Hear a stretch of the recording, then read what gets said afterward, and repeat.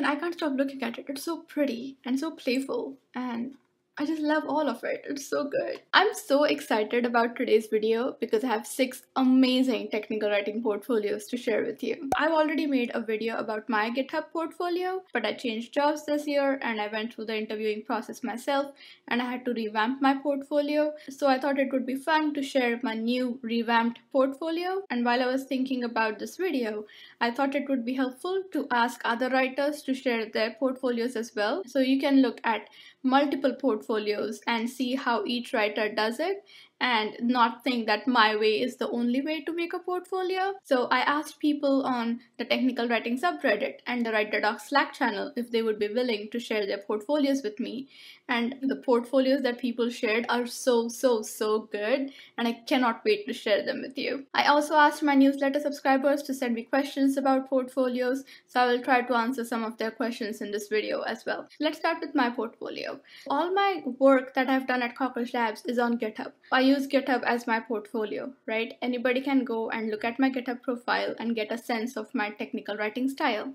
But when I started to interview seriously, I realized that it's not the best experience for the interviewer because I have a lot of content on GitHub because I worked at Cockroach Labs for like 4 years. So I have a lot of documents that I worked on. And then to ask the interviewer to go look at my profile and find documents that are relevant to their job posting or go through a bunch of documents to see if my writing style is what they're looking for is a lot of work for them. And that's not fair. And also nobody would put in that much work for one candidate. So I wanted to make sure that I present my best work and I make it very easy for the interviewer to get a sense of my capabilities.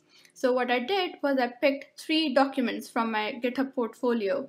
I picked an overview doc, an API doc, and a how-to guide. And the idea was that these 3 documents are some of my best work, and they also show a range of documents that I can work on. Wrote like a very simple Google document, and I wrote a cover letter for my writing samples, and I just like kept it very simple. I thanked them for reviewing my writing samples.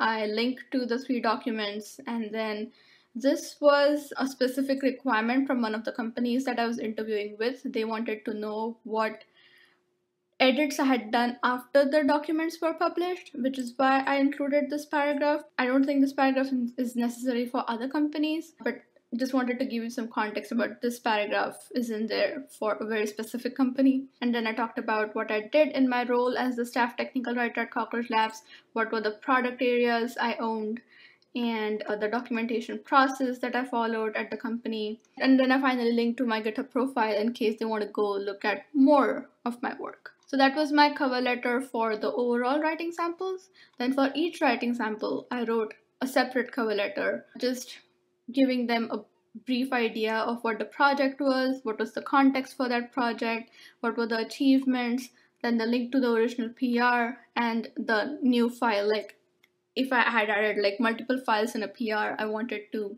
make it very easy for them to locate the specific file I was talking about. And so I linked to the new file.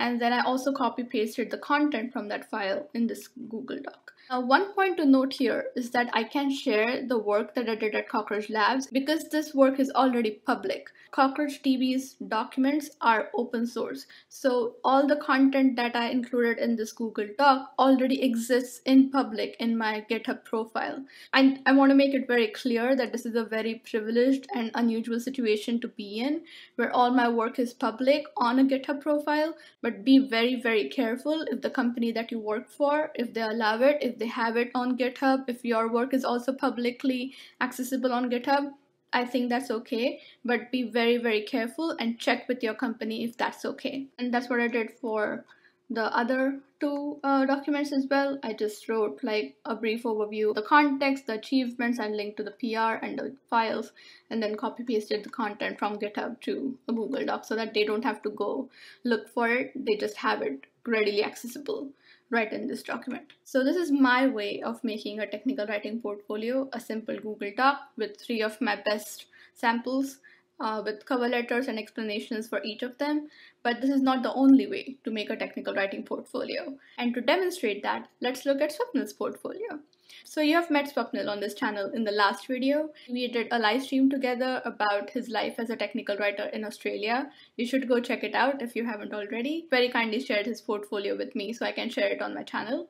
Swapnil uses github.io to host his portfolio, and my first impression of his portfolio is that you can tell that this is an experienced writer's portfolio. He's very aware of who his audience is, which in this case is the interviewers and the recruiters, and he knows exactly what information they're looking for, and he caters very well to their requirements. Just having a personalized GitHub website shows his comfort with technology, and this blurb at the top has just enough information that makes me want to keep scrolling and learn more about his skill set. And then he uses the exact keywords that the recruiters and interviewers are looking for. And for each of the projects, he also does give context and the problem statement that they were trying to work on and how he contributed to the project. And then he has this very nice visual and then the impact that the project had. And then he links to the actual document. This is just a smart way of demonstrating your technical writing skills, because not just the actual writing sample, but the experience of getting to the writing sample caters to the audience, the recruiters and the interviewers at every stage, and just helps build confidence at every stage. And this is what I found very interesting. The contribution and the impact sections show that he is an experienced writer who knows what it is to work in the industry, because as writers, we don't do an entire project by ourselves. We work with other people, we collaborate with other teams and other writers. So to call that out specifically about your contribution to a project just shows that you are aware of how an actual technical writing team works.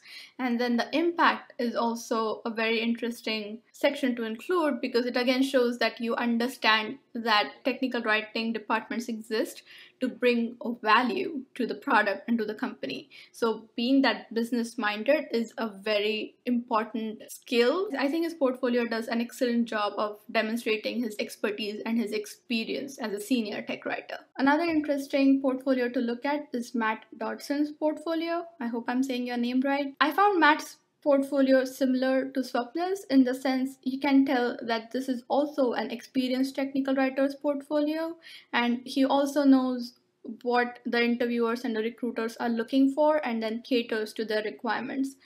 The difference, however, is the things that Swapnil and Matt choose to focus on.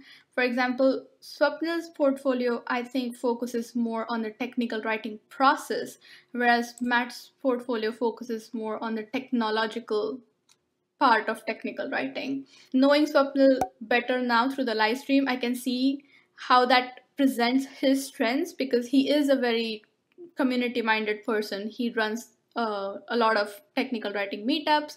He is planning for the Writer Docs Australia conference. He is a very team-oriented person. That is one of his strengths, and he knows how to portray that to the interviewers and recruiters.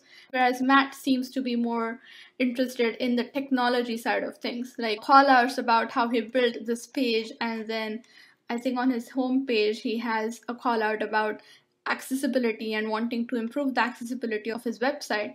I think all of these things demonstrate his inclination towards technology and him wanting to work on really meaty technological products. And I think that's a very interesting way of showing your strengths. Like even the things that he calls out are the tech involved and the authoring tools that he used and the docs as code pipelines.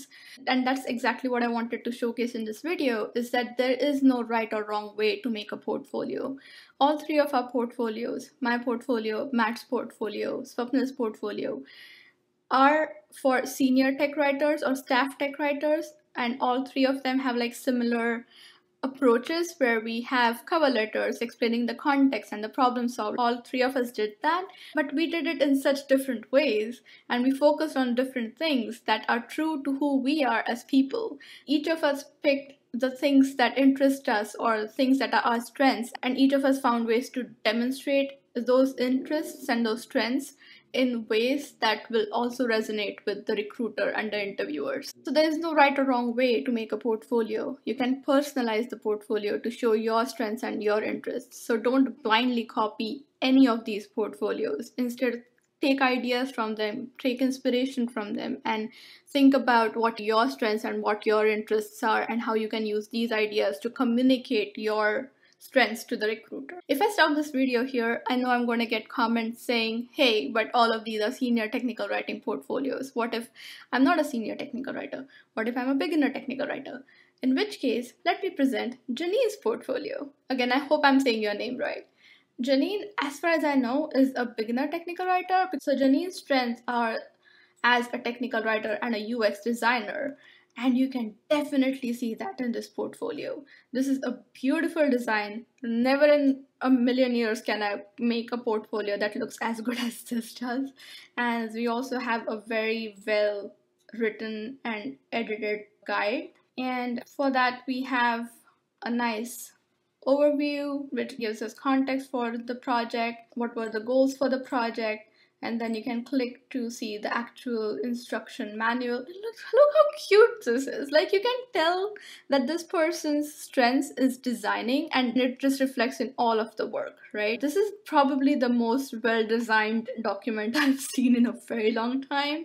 It's just so pleasant to look at. The color schemes, the layouts, the fonts, or like the spacing between the fonts, everything is just so pleasant and easy to scan and read, and the use of the callouts, it's just so good. And the writing content is great as well, right? It definitely demonstrates strong technical writing skills as well. It's not just that it's a good document design, but it also has very strong technical writing skills. So it's not that the UX design or like the document design is overshadowing the technical writing skills, but instead Janine is using document design skills to amplify technical writing skills. So I thought that was just a very, very smart way of showcasing all the strengths that you have as a UX designer and as a technical writer.